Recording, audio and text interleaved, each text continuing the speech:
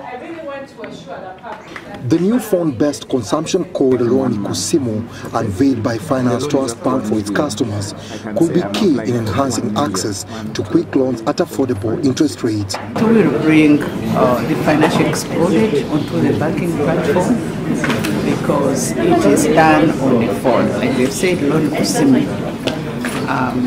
The Uganda population will be able to go in the comfort of their phones.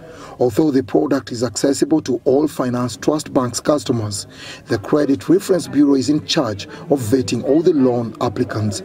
Anna Kaunda is the Managing Director, Finance Trust Bank. This product is going to be first open to people with very good repayment history.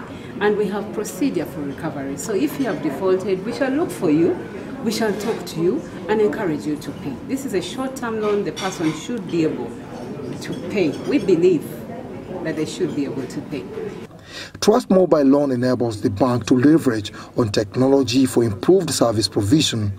However, the Director Supervision at the Central Bank, Justine Bagyenda, is skeptical about the high rates of loan defaulting that could be a major risk. We don't require security on the loan on the phone. Loan SSIMU is tagged to no security. That's the enhancement that we are doing with our loan products. And at this point in time, we are opening it up to our current customers. And it is always good first to carry out your needs before you go to borrow. So if you know your needs and you borrow the exact amount of money you need, you should be able to pay. Trust Mobile Loan product rides on a Bank of Uganda's approved Craft Silicon's banking software.